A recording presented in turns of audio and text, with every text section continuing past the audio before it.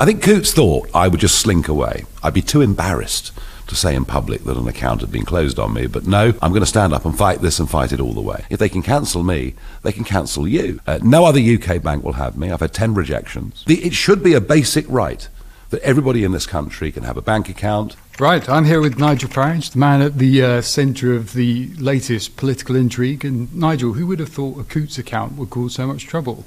Yeah, well, of course, I'm just a symptom, really, of a much bigger problem. Accounts have been closed in their thousands over the last few years for a variety of reasons. Politically exposed people, there's an increased compliance cost to the bank, and we've broadened the definition from African dictators, not just to British MPs, but even to their grandchildren, their parents, their families. So that's one issue that's been bubbling away. The other is the vicar, for example, up in Yorkshire, who goes to his building society and sees that it's become an advert for Pride Month and just says, hey guys, all I want to do is use you as a building society. They close his account. Right through to the thousands of businesses this year that have had their accounts closed because they're paying in cash.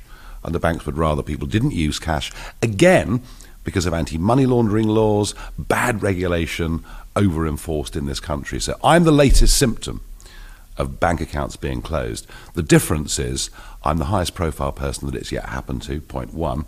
And point two, I think Coutts thought I would just slink away. I'd be too embarrassed to say in public that an account had been closed on me, but no, I'm going to stand up and fight this and fight it all the way. Yes, they definitely picked the wrong person there, didn't they? And could you talk us through exactly how it occurred there, and what was the process with Coutts? Did they tell you anything about what was going to happen with your account? I joined NatWest in 1980 with a personal account. I opened a business account in 1993. I operated that for 9 years when I had a small brokerage business in the city. So I've been with the bank for 43 years. I switched from NatWest to Coutts 10 years ago because they closed my foreign exchange facilities. And at the time, I was being paid in euros as an MEP, so it rather suited me to have more than one currency account. I've been with Coutts for 10 years. There have been no problems, no issues of any kind at all. I took out a mortgage with them in 2017, which I paid off just a few months ago, ahead of time. No issues at all. But it seems that since Brexit happened is when the issues have occurred. And I got a phone call out of the blue from a new personal manager who'd been appointed to me but never spoken to me, just to say, we are closing your accounts. So, well, hang on. I've been with this group for over 4 decades. I've done nothing wrong. What's the reason? No reason given. We're going to write a letter to you. It'll all be explained. The letter came. No explanation whatsoever. Just, we're closing your accounts. Here's the date. You must get out by. And as I say, I've been hearing this story from so many other people. I thought, right, I'm going to start kicking up a fuss. So I wrote to the chairman of the bank, who, whilst he didn't reply, did get a senior figure from Coutts' private team to ring me up. And I've been speaking to them now for a couple of months. I've explained to them that getting other bank accounts in the UK is going to be very difficult because of PEP status. And this has gone on and on and on. And I just reached the point, where I felt, frankly, they were being so condescending to me.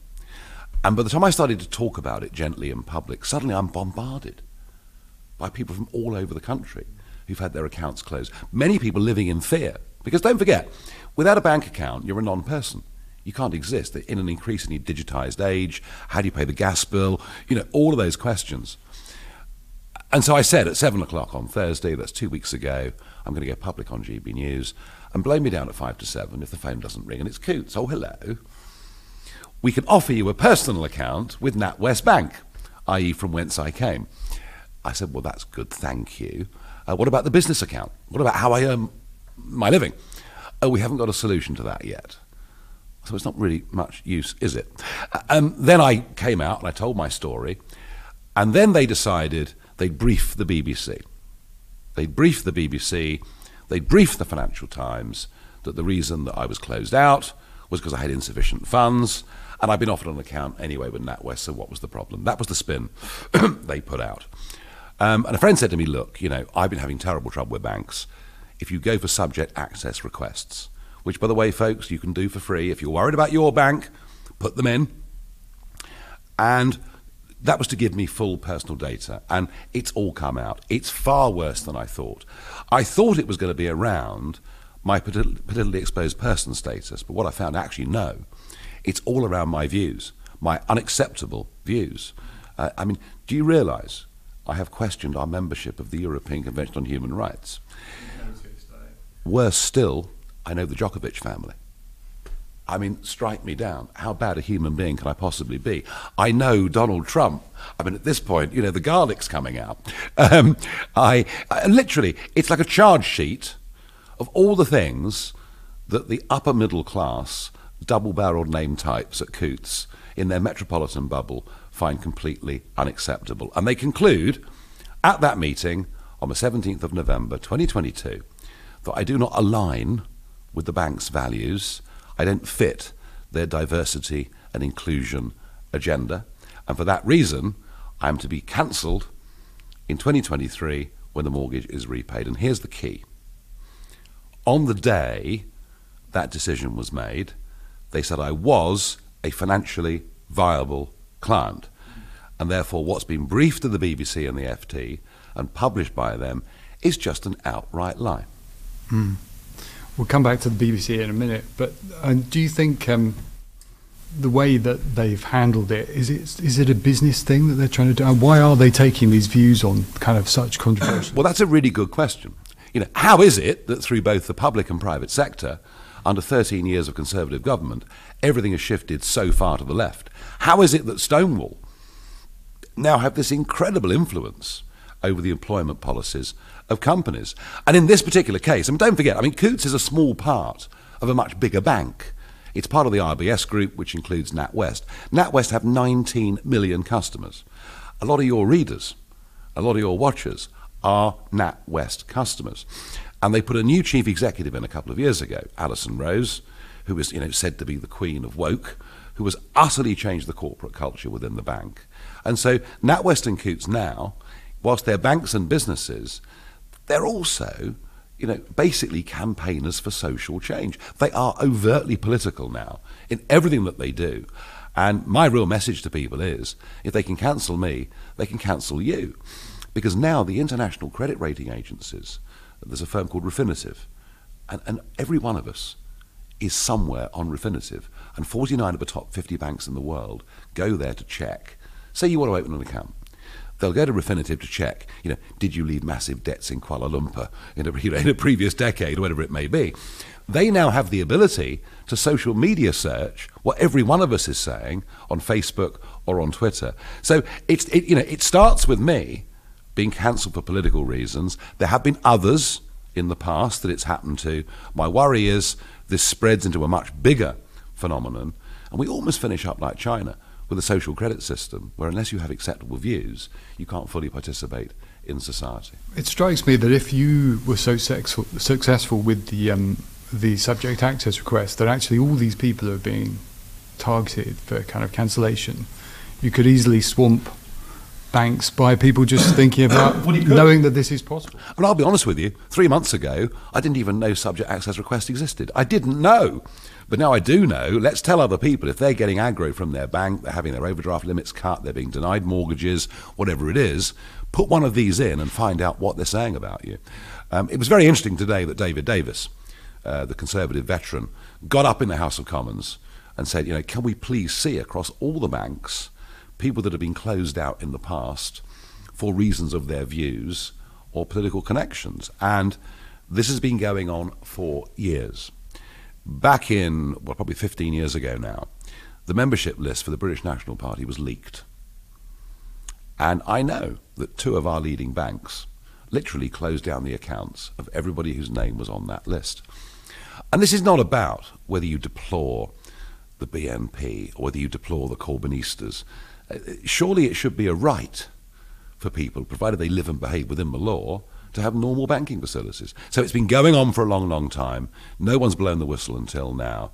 But I think we're going to have a proper debate. And one thing I'm thrilled by, I'm actually thrilled by the response that I've got from cabinet ministers like Grant Shapps, from the City Minister, Andrew Griffith, who's personally been in touch with me to assure me they're going to have a look at the law. Even the Prime Minister today, Rishi Sunak, has said nobody for having legal opinions should be closed out of anything. And these are people you've had run-ins with in the past. Be my various, enemies for a quarter of a foes. century. But suddenly, here's an issue that is not about left or right. It's not about whether you're pro or anti-EU or any of these things.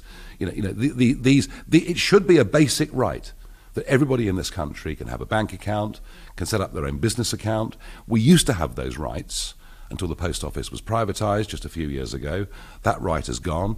It certainly exists today in France, in Germany, and comparable countries. So this isn't just about me.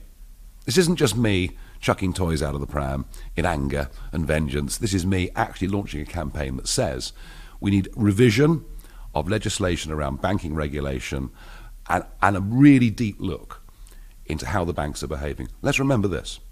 Last year, these same banks that taxpayers bailed out with tax increases to pay for it back in 2008 because of the greed and stupidity of these banks, these same banks now treat us, me, small businessmen and women, with total contempt. Can't be allowed to go on like this. They made £35 billion last year. £35 billion. Everyone protests at BP's profits or Shell's profits. Well, what about the banks? Do you have confidence that it will change? And do you think it's something that the government's going to stick to? Or? Do you know, I nearly always, there was an announcement at the weekend that the Tories are considering cutting inheritance tax. I mean, yawn. I've heard that 100 times over the last 20 years from them. And of course, I know they'll do nothing. I actually think this will have an impact because, you know why? The politically exposed persons rule, which has come from an EU directive, which now we've voted for Brexit can be amended easily, it's coming to affect them. And when it starts to affect them in Westminster, I mean, cynically, I think they're more likely to act. Yeah, no, I think this is a very, very big debate on a whole raft of levels. And do you know what? For once, I'm confident the government will act. Yeah, I am. I think that we're coming to the end, but have you heard from Coutts? Have they offered anything? Are they trying to wriggle out of it at this point? They did offer me that current account, albeit verbally, not in writing. It's never been confirmed. They've never offered a business account. They've been in existence for 327 years. I think I may have given them their worst fortnight in that 327-year period. They're not quite sure what to do, but I think there's now a bigger debate, not about Coutts, but about NatWest. There are 19 million people aligned to a bank who now are more like a political party. So, no, I've been offered nothing. No other UK bank will have me. I've had 10 rejections. So you're banking with the US bank now. Well, I'm not sure what to do. Either I go for an overseas. Has Donald given you some advice? Well, he knows a lot about this stuff. He's one of the reasons I've been cancelled, of course. I'm friendly with Trump. I think Trump's mentioned 39 times in the paper. Brexit's mentioned 86 times in the paper. And disgracefully, Russia's mentioned 144 times in the paper, as if somehow I'm working for the Kremlin. It's all, complete and utter baloney. Mercifully, in the 21st century, there are now some small fintech companies around who can offer you means by which you can receive money and pay money out. It's not a bank account. You can't earn interest. You can't borrow money. You can't get a mortgage. I think direct debits with your electricity provider might be quite awkward, but at least it gives me a 21st century technical means of survival. It's not the same as a bank account, but I'll manage. I'm not leaving yet. I'm sure you'll still be in demand regardless of whether NatWest brings you back on board. Thank you very much, Nigel. You. Thank you.